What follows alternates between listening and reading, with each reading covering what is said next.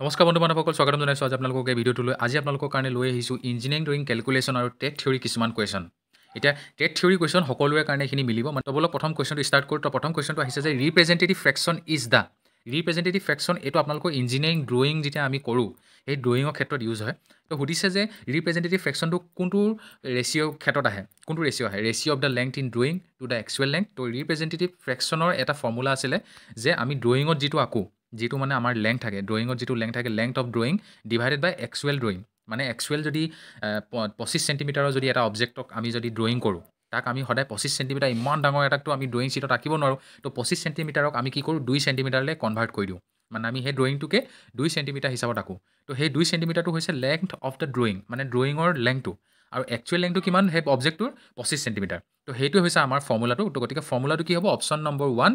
Ratio' of length in drawing মানে ড্ৰয়িঙত অঁকা লেংথটো divided বাই actual length actual মানে কি যিটো অবজেক্টৰ একচুৱেল তো নিশ্চয় মনত থাকিলে চাগে আপোনালোকৰ নেক্সট কুৱেশ্যন হৈ গ'ল আপোনালোকৰ the angle between the আইচমেট্ৰিক access আইচমেট্ৰিক আমি যিটো আইচমেট্ৰিক যেতিয়া আঁকো তেতিয়া আমি সদায় কেনেকৈ থাকে আমাৰ এনেকৈ থাকে চব ঠিক আছে এইটো হৈছে আপোনালোকৰ আইচমেট্ৰিক এংগল এই আইচমেট্ৰিক এংগল যে আছে এই এংগলটো কিমান ডিগ্ৰী সুধিছে এই এংগলটো এই 180 ডিগ্ৰী 60 ডিগ্ৰী 90 ডিগ্ৰী 120 ডিগ্ৰী তো আইচমেট্ৰিক এংগলত সদায় কিমান থাকে 120 ডিগ্ৰী থাকে তো সেই যেতিয়া চাৰ্কুল বনে এটা চাৰ্কুলত কিমান ডিগ্ৰী থাকে 360 ডিগ্ৰী থাকে আৰু 360 ডিগ্ৰীক আইচমেট্ৰিক এক্সিছে তিনিটাই ভাগ কৰে 120 120 120 তো 120 তিনিগুণ কিমান হয় 360 তো এনেকৈ এটা চাৰ্কুল বনে ঠিক আছে তো নেক্সট হৈ গ'ল আপোনালোকৰ the part of does not belong to T square মানে হৈছে আমি ড্ৰয়িং বৰ্ডত ইউজ কৰোঁ এনেকুৱা টি স্কোৱাৰ এটা এই টি স্কোৱাৰত কোনটো বস্তু ইয়াত নাই work as blade stock ebony তো ইয়াত আপোনালোকৰ অপশ্যনটো হৈ গ'ল কি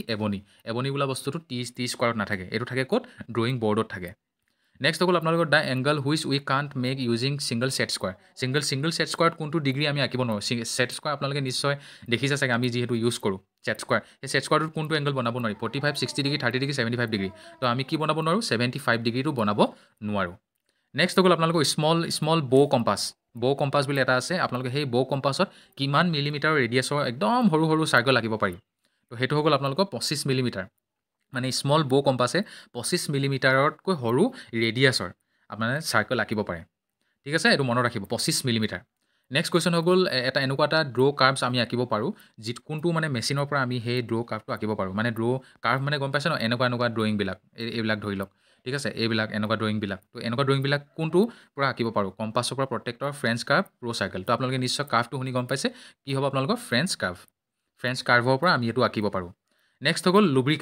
লুব্ৰিকেণ্টৰ পাৰ্পছ কি হয় লুব্ৰিকেণ্টৰ উদ্দেশ্য কি two increase pressure two reduce pressure two increase friction two reduce friction তো এই আনচাৰটো হ'ব কি টু ৰিডিউচ ফ্ৰিকশ্যন তো ফ্ৰিকশ্যন ৰিডিউচ কৰিবৰ কাৰণে লুব্ৰিকেণ্টক ইউজ কৰা হয় যিটো ঘঁহনি বুলি কওঁ আমি ঘঁহনিটো ৰিডিউচ কৰিবলৈ ঠিক আছে নেক্সট হৈ গ'ল CGS ছিষ্টেম মানে আমি এইটো CGS মানে হৈছে আমি দুটা ছিষ্টেম পাওঁ এটা SI আৰু এটা হৈ গ'ল CGS SI মানে এইটো গম পাইছে ছিষ্টেমেটিক যিটো ইণ্টাৰনেশ্যনেল ছিষ্টেমৰ অনুযায়ী আৰু CGS মানে হৈছে চেণ্টিমিটাৰ গ্ৰাম আৰু ছেকেণ্ড তো চেণ্টিমিটাৰ গ্ৰাম আৰু ছেকেণ্ডৰ ক্ষেত্ৰত নিউটনৰ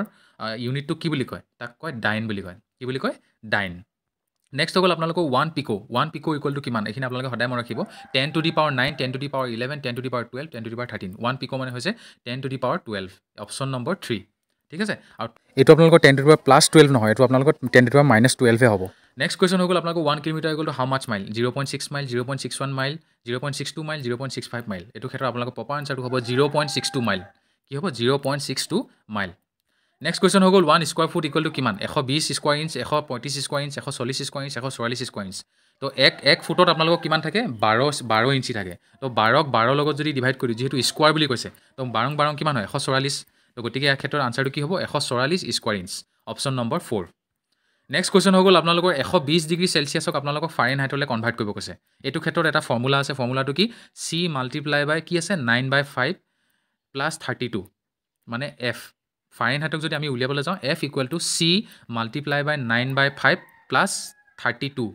32 কিয় হয় কাৰণ আমাৰ ফাৰেনহাইটত সদায় আমি 32 পৰা ধৰোঁ চেলচিয়াছত 0 ডিগ্ৰী পৰা ধৰোঁ আৰু ফাৰেনহাইটত 32 পৰা ধৰোঁ তো সেইটো কাৰণে আমি 32 লৈছোঁ তো এই ফৰ্মুলাটোত যদি আপোনালোকে এই চিটো যদি বহাই দিয়ে এই চিটো সলনি যদি ইয়াত যদি 120 বহাই দিয়ে তেতিয়াহ'লে আপোনালোকে ইয়াত আনচাৰটো ওলাই যাব আনচাৰটো ইয়াত কিমান ওলাই যাব আপোনালোকে নিজে উলিয়াই লওক একবাৰ মই আপোনালোকক আনচাৰটো কৰি দিছোঁ আনচাৰটো হৈ গ'ল 248 ঠিক আছে নিশ্চয় আপোনালোকে বুজি পালে চাগে এই ফৰ্মুলাটো সদায় মনত ৰাখিব ফৰ্মুলাটো বৰ বেছ কৰি আহেই নেক্সট কুৱেশ্যন হৈ গ'ল brush is an alloy of brush কিহেৰে গঠিত হয় কপাৰ গ'ল্ড কপাৰ আৰু চিলভাৰ কপাৰ আৰু নিকেল কপাৰ জিংক তো ইয়াত ক্ষেত্ৰত কি হ'ব কপাৰ আৰু জিংকৰ পৰা ব্ৰাছ বনে নেক্সট হৈ গ'ল আপোনালোকৰ ব্ৰঞ্জ, যিটো আমাৰ ব্ৰঞ্জটো কিহৰ পৰা বনে? কপাৰ আৰু টাংষ্টেন, কপাৰ আৰু নিকেল, কপাৰ টিন, কপাৰ আৰু কবাল্ট। তো এইটো বনে আপোনালোকৰ অপশ্যন নম্বৰ 3 কবাল্ট আৰু টিন। ব্ৰাছ আৰু ব্ৰঞ্জ এই দুটা বস্তু সদায় মনত ৰাখিব, মানে পিতল আৰু ব্ৰঞ্জ মানে ব্ৰঞ্জ, যিটো আমি অসমীয়াত কওঁ। তো এই দুটা বস্তু কিহৰ পৰা বনে সদায় মনত ৰাখিব, ঠিক আছে? এটা বনে কপাৰ আৰু জিংকৰ পৰা ব্ৰাছটো, আৰু ব্ৰঞ্জটো বনে কপাৰ আৰু টিনৰ পৰা। নেক্সট লাষ্ট আপোনালোকৰ আজি কুৱেশ্যন হৈ গ'ল যে which metal is use to make filament of electric bulb or lamp. Electric বাল্বত যে যিটো সৰু মৰু ফিলামেণ্ট থাকে ভিতৰত, যিটোৰ পৰা লাইটটো জ্বলে, সেই তাত কোনটো মেটেল ইউজ কৰে? কবাল্ট, জিংক, কপাৰ, টাংষ্টেন। তো সেইটো ক্ষেত্ৰত আমি সদায় ক'ম যে কি টাংষ্টেন ইউজ কৰে, ঠিক আছে? এটা টাংষ্টেন ইউজ কৰে। তো আপোনালোকে নিশ্চয় আজি বহুতখিনি কথা আজি বুজি পালে, বহুতখিনি কথা গম পালে। তো এনেকুৱা ধৰণৰ মানে ভিডিঅ'বিলাক চাই থাকিবৰ কাৰণে আপোনালোকে মোৰ প্লে'লিষ্টটো ফ'ল' কৰিব পাৰে চেনেলটোৰ ভিতৰত গৈ কিনে। তো আগন্তুক এনেকুৱা বহুত ভাল ভাল ভিডিঅ' আহি আছে। তো আজিলৈ মানে ধন্যবাদ।